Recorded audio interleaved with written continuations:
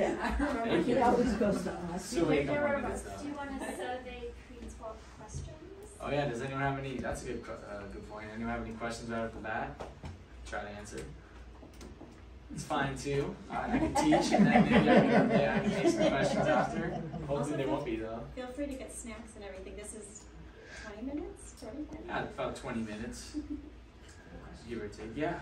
How long have you been studying this? So last year I did a year-long project, on the utilization of stem cell treatment, hematopoietic stem cell treatments.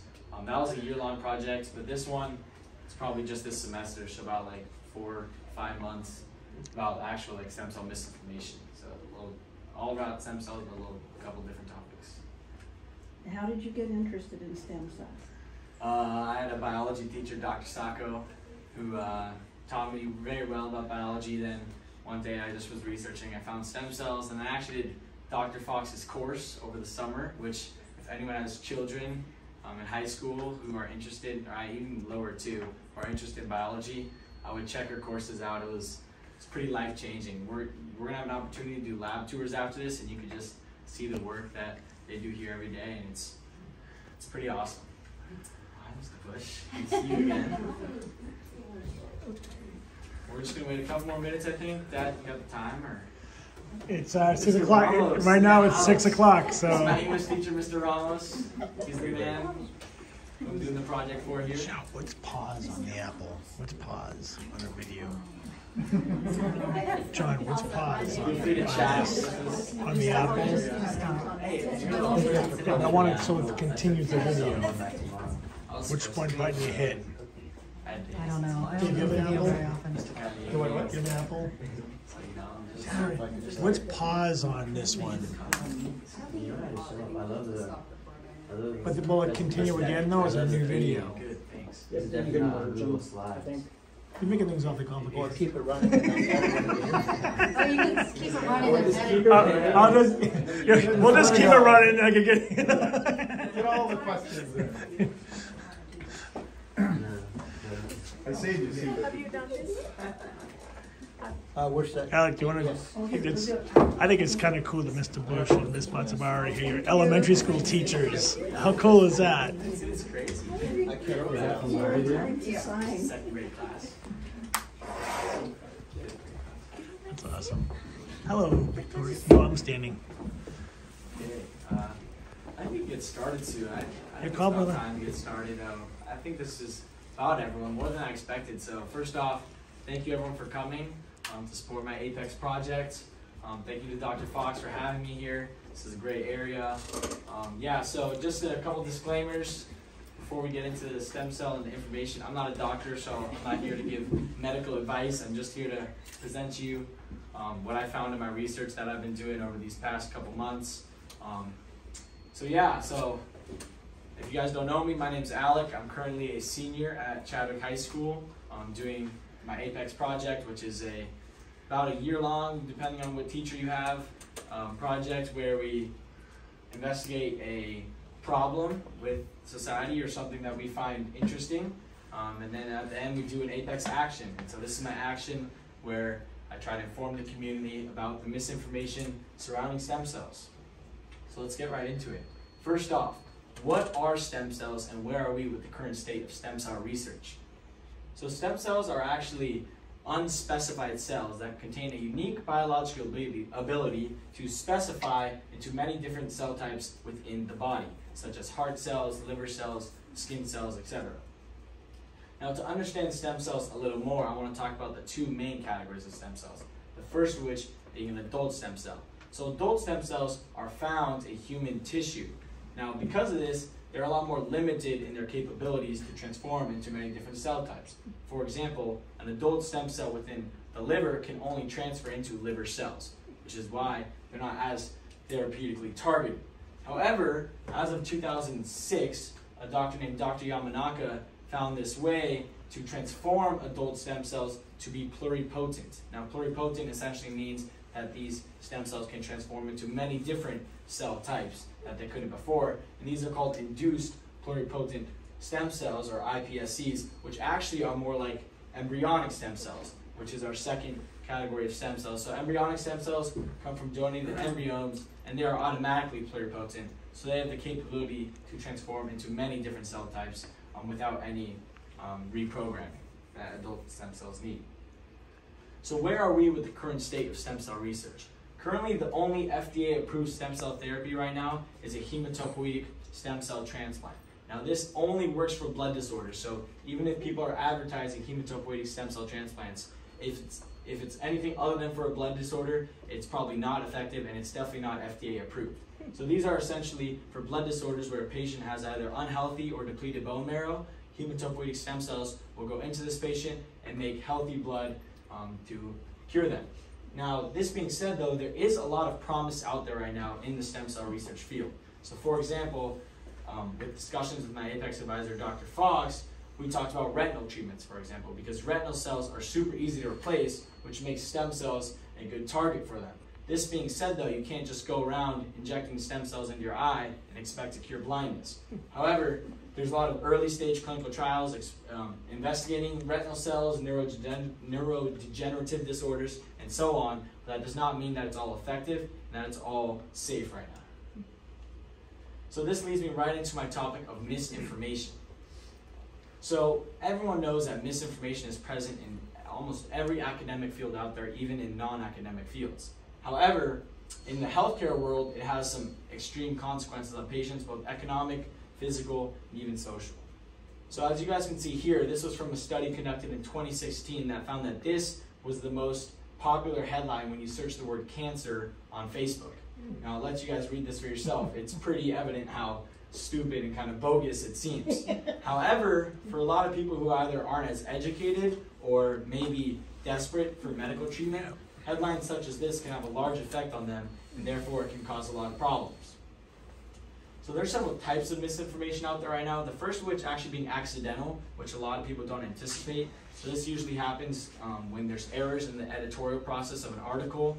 So an article is intended to say something, but due to these errors, it says something else, and that misinformation spreads. The one that relates to stem cells the most actually is for-profit misinformation, where companies purposely skew information or present faulty results in trials to lure consumers in so that they can make money.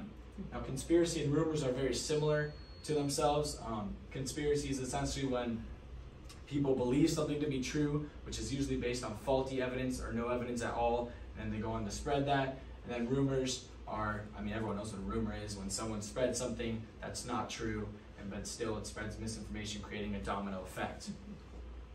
So I want to play this quick activity with you guys really quickly, where I'm going to say a couple statements and you guys can either shout it out, just say fact or myth. So first off, embryonic stem cells usually come from aborted fetuses. It is in fact a myth. So embryonic stem cells come from, the first stage of this is called an in vitro fertilization, where literally a sperm and an egg cell are mixed in a dish. And after about 5 days, it creates a blastocyst, which is about a bunch of 100 cells. And then it would be at this stage where this blastocyst is planted into a woman in hopes to impregnate them. However, even then, the rejection percentage is super high. But anyway, after this cycle, there's a lot of leftover blastocysts. And so what they do with these blastocysts is, with the consent of the couple, they freeze them and they donate them to stem cell research. However, I want to make it clear there is a potential for life to be created, except usually with the freezing process and even just the in vitro process in general, this potential is pretty low. So next, scientists are allowed to experiment with human cloning. False. You guys are great with this. Essentially, every research regulatory board out there has strict regulations on human cloning. No one is allowed to do it, but that being said, you know, there was that one case with the doctor in China who decided to break the rules, but still it's illegal and you could receive harsh punishments for it. Okay, and then last, just all stem cells are immortal, because that sometimes gets spread around. Once again, false. You guys are awesome. So not all stem cells are immortal. Embryonic stem cells happen to be, or pretty much all pluripotent stem cells are immortal actually in media, which is pretty cool, which makes them really applicable to research. However, adult stem cells, which was that first category I talked about, are not immortal and they die. So not all stem cells are immortal. Okay, so there are a couple main causes of this misinformation. The first of which just being the simple overhyping of stem cells. Now, this is when scientists either exaggerate the results or people write articles about properties of stem cells that simply aren't true. To give an example of this, everyone knows of COVID-19. During COVID, there were several different articles saying that stem cells can cure or prevent COVID, which were completely faulty. Now, just to give a little more perspective on this, was the main study that was cited in almost all these articles only used 7 participants, and 3 of which were the placebo group. So 4 of which were actually only being treated with stem cells. So that just shows how faulty methods in a clinical trial can produce totally misleading results, but then these results are still used by media and spread around to spread this false information. Okay, another big part of this is consumer misunderstanding. For example, there was a study conducted in a retinal clinic that found that 65.5% of patients thought that all clinical trials were FDA approved. Now, this might not seem like it's a huge problem, but it is, because a way that these companies right now are intriguing patients is by saying that their product or their therapy or whatever they're offering is supported by clinical trials, and they say, go find it on clinicaltrials.gov. Now, this is a database where essentially all clinical trials are posted, but I want to be clear that just because it's posted on this website, first of all, it doesn't mean that it's FDA approved, because a lot of times it's not. And second of all, they could still have faulty methods, faulty results, and a lot of times they go unchecked. So just because companies say that doesn't mean it's valid, their product's valid, but unfortunately a lot of patients fall into that trap, leading to consequences. So just to give an example of how prevalent this misinformation is, there was a study that evaluated all these articles related to stem cell use for a musculoskeletal condition, and they've actually found that 96% of these articles, it was 900 articles, so 96%, about 896 articles, thought or had at least one piece of misinformation. So there's a lot of different celebrities right now. I don't know if you guys have been checking out the news who have been using stem cells and boasting about the stem cells treatment that I've got. One example, or a couple examples, William Shatner, Mel Gibson, and that MMA fighter, Sean O'Malley. But unfortunately, especially in that younger generation, these celebrities have such a big influence on us. And you know, if we see something that a celebrity does, we're like, oh, why don't we try it out for ourselves? Which is a huge problem. Just to give an example, William Shatner, the clinic that he was boasting about, actually just received its 3rd FDA warning letter. So obviously, like, just because they do it doesn't mean it's a good thing. And then athletes actually in particular, like Sean O'Malley, are shown to have one of the biggest influences on people when it comes to stem cell and just therapies in general, their misinformation, because athletes are always trying to find a competitive advantage. So they're going to be willing to take these unproven therapies or these like maybe shady treatments to try to be better than their opponents. And unfortunately, especially with athletes with large following bases, they're just going to affect everyone and spread this misinformation super easily. So this brings me into my topic of misuse. So why patients tend to misuse these unproven therapies and what consequences they may have. So a study found that these were the main common motives to alleviate pain first off, which is obviously a valid reason. And then they actually found that a lot of patients were motivated by factors that weren't even medically supported or scientifically supported, which is probably the biggest problem that they found in this study. And then also just the belief that these stem cell treatments are superior to whichever other treatments are out there in the field, which is also a belief that is just not supported by a lot of the evidence based on how early we are in research. So a way that these companies right now also are using to lure their consumers is by YouTube ads, and specifically by using personal anecdotes. So it's almost like a psychological thing that when humans see another stranger, even if it's a stranger in a position where they use something and they're reflecting on it in a positive manner, then we automatically tend to think that it would be positive for us. And so that's why these companies have started to use these anecdotes. As you can see here, a study found that 90% of YouTube ads with unapproved when advertising unapproved therapies use these anecdotes to lure their consumers in. Now, like I said, these have a lot of consequences, and the main 2 categories that I want to talk about are economic and physical. The average cost of a stem cell therapy can be anywhere in between $5,000 to $50,000, even for the unproven therapies. So even though it might not have physical risks, it could be just a complete waste of money, and that's no joke right there.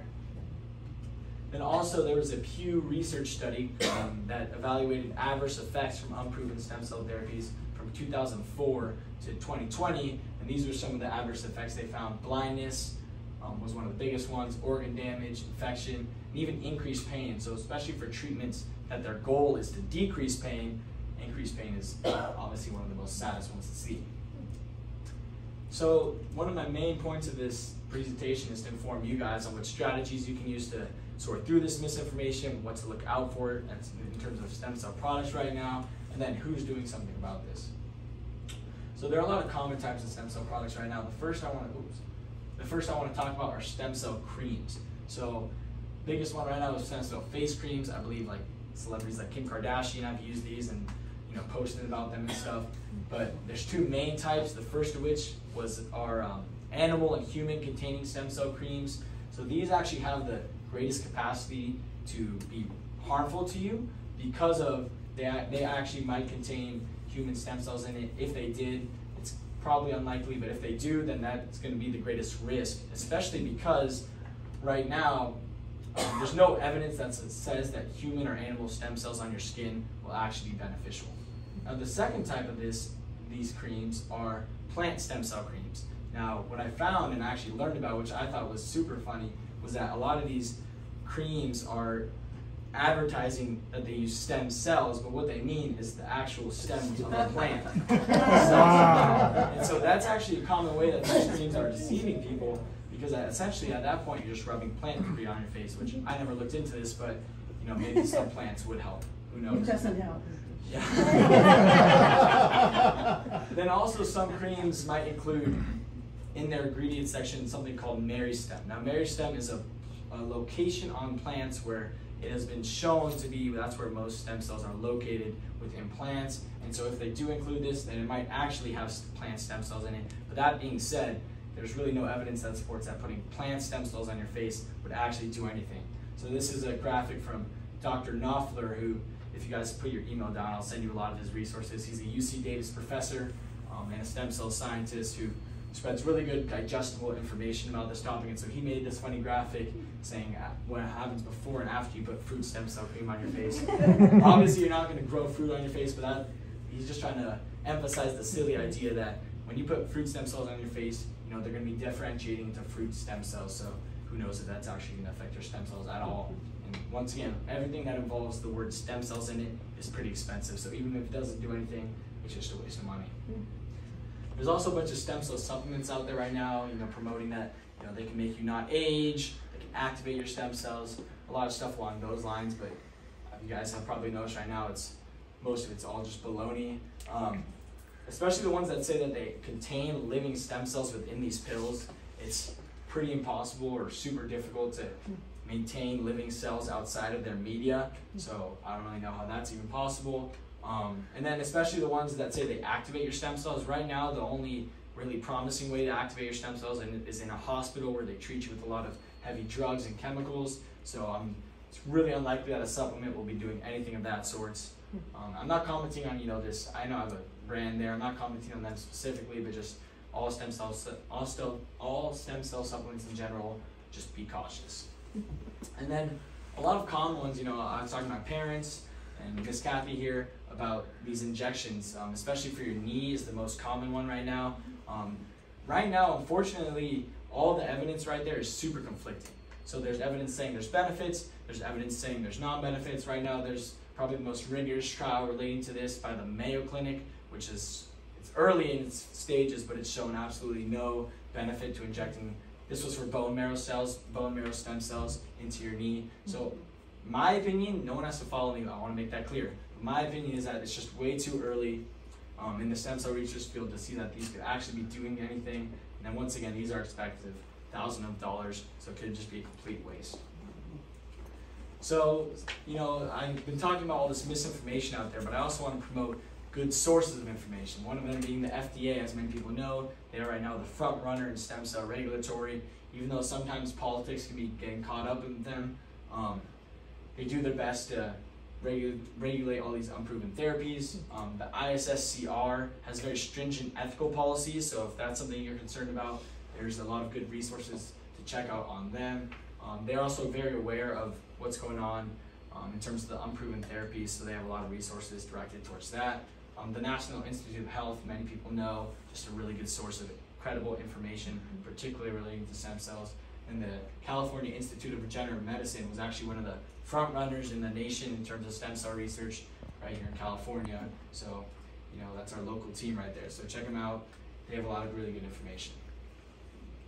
Okay, and then I just want to give an example of something. Like I said, if you sign up on your email, I'll give you all this in an email, but something called the JDAD scoring technique, which is actually for clinical trials, how to evaluate them. What it does is it gives you a scoring of 1 through 5. You just kind of go through like a checkbox. It makes it super easy to understand what everything is with definitions. And so this is just an example of how you can actually see if a clinical trial is valid and if it will support the company that is advertising this treatment. Okay, so a question that I had a lot when I was doing my research, and something that you might have, is if there's so many of these unproven therapies out there and products, what is actually being done? So the FDA, like I said, has the front runner role right now in terms of they've been issuing lawsuits, regulations, and warnings, but unfortunately, a lot of these businesses are simply just finding loopholes in all of the FDA's guidance. For example, there's a loophole where if the company extracts stem cells from an individual and doesn't modify in any way, that is allowed. And so a lot of companies are simply just doing that, which may or may not actually help a patient, but gets them money, so they don't really care. And then also patients have been doing a lot of things. For example, patients either affected by stem cells or who know actually about the science behind them have been expressing testimonials, and then there have been several class action lawsuits against biotech firms and then these shady clinics that some have been successful and some have been unsuccessful. And then finally, one that not many people think of and that can actually, in my opinion, play a larger role in this is the biotech industry. There was a study that said that out of stem cell manufacturers is the term that I'll use, only 20% of them actually screen their clients for what they would be doing with the stem cells. And obviously, if you start at the top of these stem cell manufacturers, and if they were harsher on their clients for how they're going to be using these stem cells, then it wouldn't all fall on the FDA to regulate these treatments. It would be a lot more of a streamlined process. So thank you guys for listening. Dr. Fox is going to be leading some lab tours. I'll probably tag along because it's a super sick lab. If you have any questions, let me know. She can answer all the science questions. I can do my best, but I mean, she's a stem cell scientist, so it's probably best to direct them to her. But if you have any questions about my research process or my research on information, just direct them towards me. How about a question based on past research?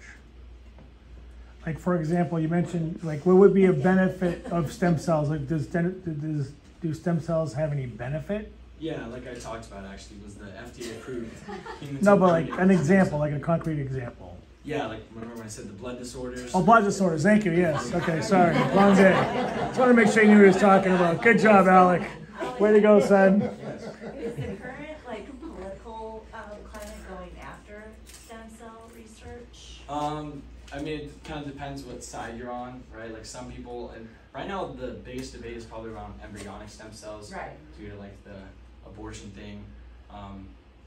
You know, people who are more religious or sometimes more conservative are going to be against embryonic stem cell research, but the facts of the case right now is that actually there's a very minimal amount of embryonic stem cell research actually going on, but unfortunately that's going to taint a lot of the public's view into all stem cell research, and so yeah, there definitely is different sides of the table that are arguing, which can hinder the stem cell research process. Can I answer that one? Pretty much no, because the advent of IPS technology means that most stem cell researchers are not using embryonic stem cells anymore. So stem cell researchers, when I first came into this field, it was actually kind of terrifying. You were frightened for your life, actually, sometimes. I have heard nothing for years since IPS cells. And I would never tell people what I did, because I didn't know if I met someone on the bus, or what, you know, I didn't know, particularly in America. In England it was fine, but in America I would never tell anybody what I did. It was very charged. Now it's not an issue. The issue is with human fetal research, because it comes from post-abortive fetal tissue. I, at USC, was connected to that because I was the vice chair of the ESCO committee. And the ESCO committee reviews all research involving embryos and fetal tissue. So through that committee, even after the issues with the ES cells dissipated, we then had a new round of fears with the fetal work. And actually, you probably remember the Planned Parenthood Veritas project sting, where they interviewed companies that harvest and, I want to say, sell, quote unquote, human fetal cells. Well, actually, one of those companies was housed in my lab. So, but they're actually, that part of the work is non-profit because they're not allowed to have it on a for-profit basis. And their cells to cover the media that they grow them in and package them and send them. So there's no profit was ever made from the human fetal work. It was a service to prevent multiple individual labs going to the clinics individually and harassing them. So it was basically, they would be a provider because the tissue is going to be incinerated. So they would collect the tissue and it was all done under proper consent. And then they would harvest the cells out and distribute them. And there was a small fee just for the time and materials, but there was no profit ever made from that. So we approved that as an escrow committee, and we allowed that. There were 3 providers who were in the Veritas sting and were testified at Congress. One of those labs, we gave them space in my lab. I fought USC for it for a year, but we did it because no one would house them. They couldn't get housing anywhere because of what they did. And then when that Project Veritas came out, they were basically bankrupt with legal fees in Congress, but none of the companies were found of any wrongdoing because they were not breaking any laws. And we knew they weren't because they had undergone all this ethical review. You can't just do that work, you have to have multiple ethical approvals. And there was no, so that's where the ethics are now, is with the human fetal stuff. It's moved on from the embryonic stuff because no one's really doing embryonic stem cell research anymore. But it is still very frightening in that if you are connected to those companies in any way, I'm not now, because I don't do, in my own private life, we don't do that work. And I never did the work personally, but we reviewed it ethically to make sure that it was meeting all legal requirements, and then we gave a space for the cell processing. So that was how I was connected to it. But you would never say, you know, you're on the bus with someone, you just wouldn't tell them what to do. But it's not like that anymore. I had a quick, the slide you showed about the knee with the stem cell, I know that here in the South Bay, there's some place that is very popular for things like elbows and shoulders. Are you saying that those are not really, I mean, that's probably the same as a knee? Yeah, I mean, it's all up to, you know, clinic by clinic, but just right now, I mean, if something was actually approved, or like not approved, but if something was valid, then all the evidence should be pointing in its favor, and it would actually be FDA approved.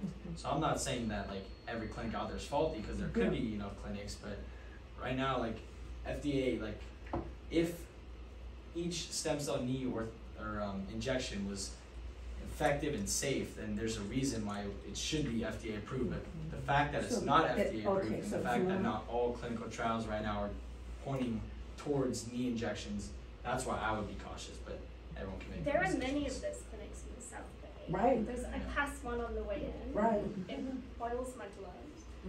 Unless they are doing bone marrow transplants, they have zero evidence for any therapy they're offering. And cell transplantation therapies, for the most part, have not worked. And I don't really see that changing.